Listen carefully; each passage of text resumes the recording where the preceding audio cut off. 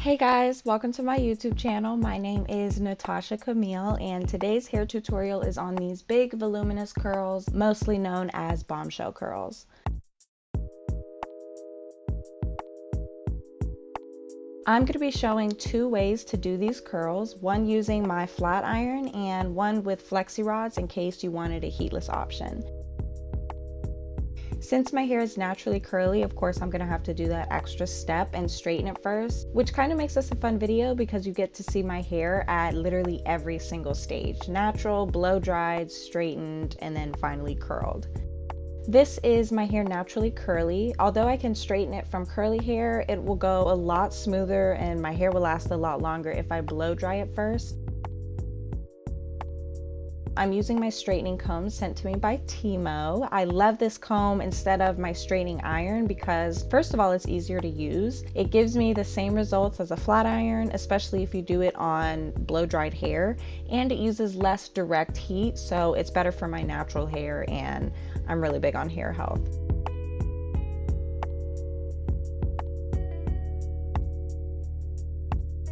I do this the day before I plan to actually go in with my flat iron, just because since I already blow dried and straightened it, I don't want to add too much heat to my hair all in one day by adding curls on top of that.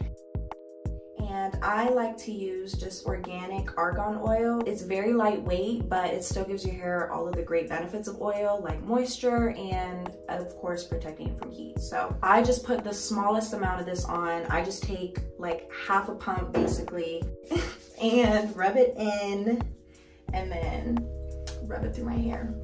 I don't put any of this up at my roots because that's just gonna weigh my hair down. So I kind of rub it through the mids and ends.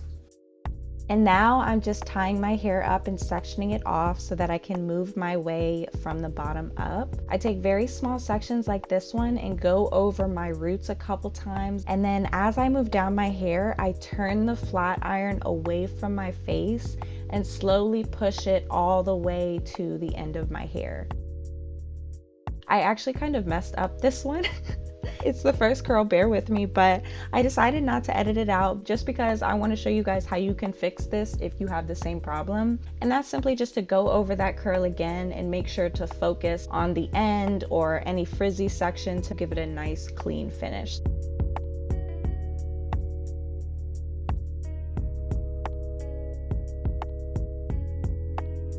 I continue to do the same process all the way to the back of my head, turning each curl away from my face and using my fingers to gently twist them at the ends as they cool down.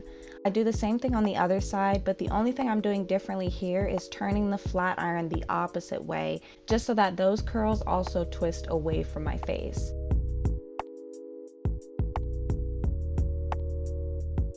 Then I just keep moving up one section at a time until I get to the top of my head, which I part with a fine-tooth comb to make everything a little bit neater. All right, we are at the last section, the final stretch. By the way, I'm gonna show my heat curls with the side part, and then later on I'm gonna do my flexi rods with the middle part, just so you can see the difference.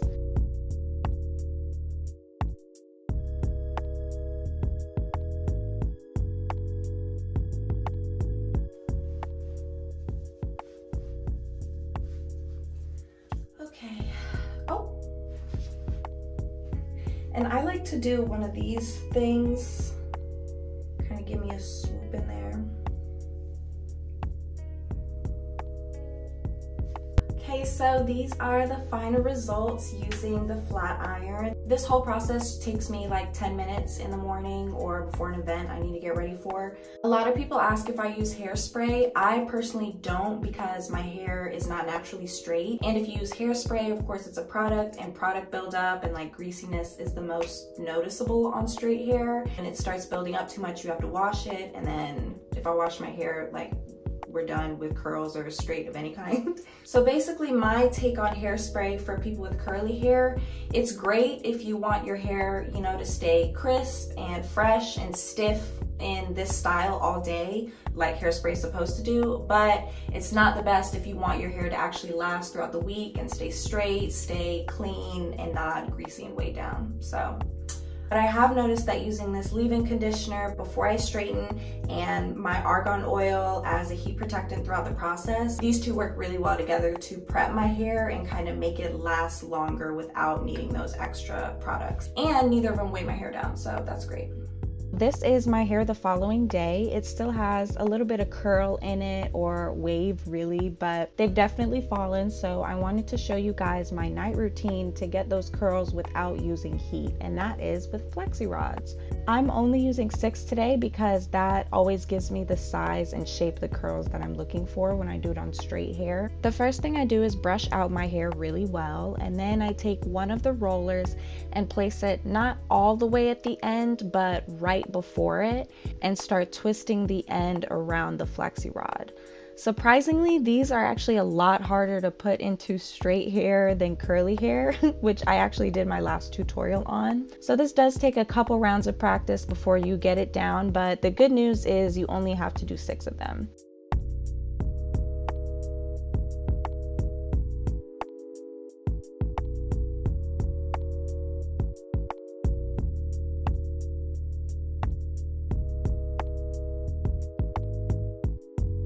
So I'm gonna try and do my best to show you how I put them in the back. I basically just roll it under and try to use the same size sections as the rest of my hair.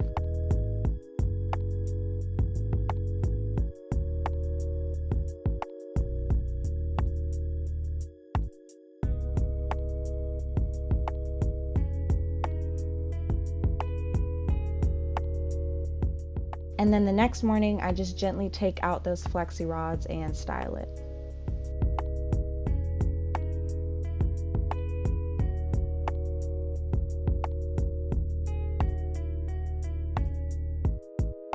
And then these curls, I actually do like to comb out. I just think it all flows together so nicely, so. This is definitely my everyday curl. This is like how I would wear it to class or something, or just anything casual. I don't like to apply too much heat to my hair, so most of the time, if I do want to have curls, I'll just sleep in rollers the night before and then comb it all together in the morning, add a little bit of oil, and that's it. But I love it. It's super lightweight. It's touchable, you know. I don't have to be like, oh, I can't touch my hair. It's gotta be perfect all day. Cute, not too much. Very me. Well, that's a wrap for this tutorial. Let me know in the comments if you like the flat iron curls with the side part, or if you prefer the heatless method, which is parted down the middle. All products used in this video are down in the description, including my discount code. And as always, thank you so much for watching, and I'll see you in the next video.